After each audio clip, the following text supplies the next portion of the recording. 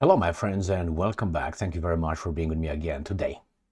It seems like rats are starting to abandon thinking ship in Ukraine. And the first one who jumped was Reznikov. If you remember Reznikov, the former Ukrainian defense minister, he was fired because of some abuses in the defense ministry. He was not charged with anything. Well, how can he be? He's part of the enterprise. So he's gone. It's okay. Another Ukrainian, Umerov, was appointed from Crimea. He's a Tatar, but hey, he's Ukrainian.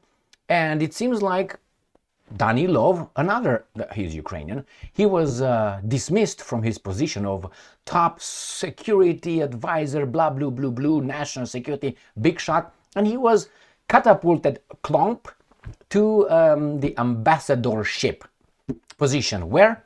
In the Republic of Moldova, which I call an artificial creation, and I will explain why. Hey, hold your horses, I will explain.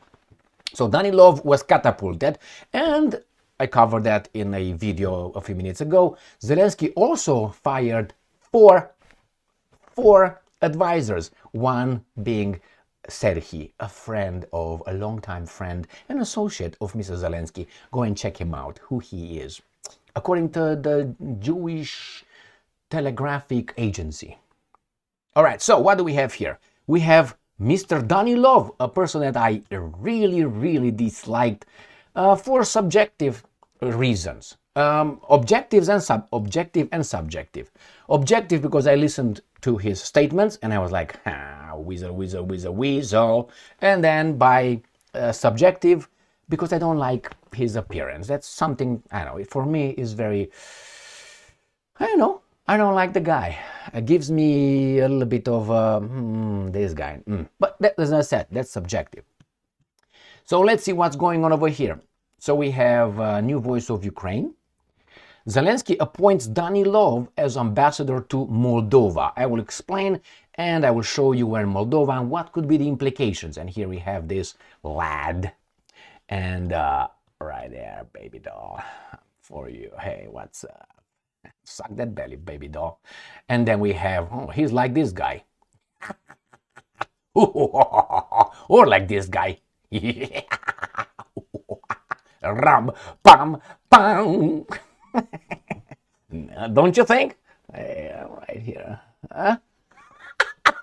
You can, hey, Tommy, what's going on, my Welsh friend? I wished. I saw him in concert about, what, 4 times or something? I wished I saw him looking like this, but nevertheless, voice. Hey, by the way, I'm straight.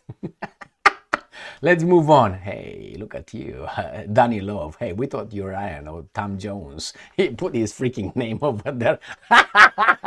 Man, there you go, and there you go. But, well, he wanted this picture. He's got this picture.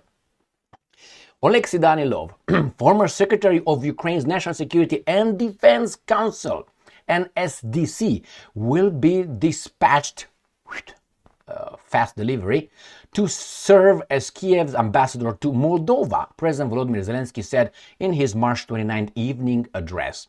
Zelensky confirmed he had approved Danilov's appointment.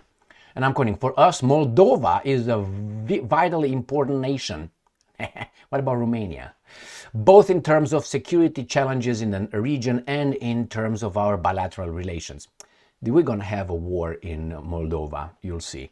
A source earlier told a New Voice that Zelensky had offered Danilov the position, describing it as a strategically important and critical foreign policy direction. Correct, I totally agree with that.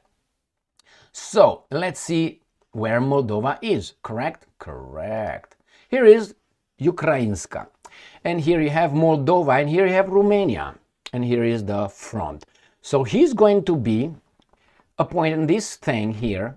And here is Transnistria. This is where the Russians are located. Well, do you think these things will be fucked up? Yeah, I think this guy's gonna get at it. So I'm gonna briefly tell you the history of this, how this half of, or maybe so 2/3 of the whole Bessarabia, which this was also part of this place, but was taken away, as it was taken away by Stalin in 1940 through a ultimatum given to the great country of Romania. And they took this, Cernăuți and Northern Bucovina, they took Bessarabia, which is this, with this, and then they dismantled it and they gave this to Ukraine. And they gave this to Ukraine, Soviet Socialist Republic, and they formed this as Moldova Soviet Socialist Republic. Now the problem is this: they could have done that. I mean, it's like you loot someone's property. Let's say you go and say, "Hey, Gigi, you give me your Lamborghini." Oh yeah, it's an ultimatum right here. Okay, we're gonna give it to you, and then I die. Where is the Lamborghini going? Back to the owner. Now, Lamborghini will just sit over there on the side of the road and live on its own. This is Moldova. How is that fair? Well, we know. So nevertheless, what's going to happen here is going to have big problems in Transnistria all of a sudden. And now that this lad is in business, I'm pretty sure he's going to foment some garbage over there. And we're going to have a little war here. Guarantee you that. I'm 99% certain that will happen. This is a landlocked enclave, however you want to call it. The Russians cannot help them unless they just shoot at Moldova from here. Bam, bam, bam. And from here, bang, bang, bang. And what do you think the Moldovans will say? NATO, Romania, please. And Romanians, yes, we help our brothers and sisters. All of a sudden, where in 1991, Moldova should have come back to where it was taken from. Remember? All right, so Danilov is not good news for the Russians, Romanians, for all of us. But hey, I think he's got his assignment, and the assignment will be do something over there. And he's going to do. Why? Did you look at his face? Yeah, he's a doer. That kind of doer. All right, my friends, here it is. General Zaluzny was catapulted, or like that, to London.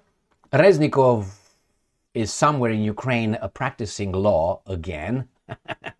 And find out his longtime friend Serhiy is dismissed, and he takes his bags and goes probably to, I don't know, London, Israel, or New York.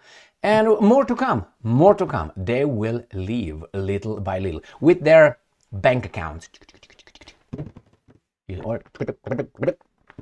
Stay strong, stay smart, look for the truth, and be just, my friends.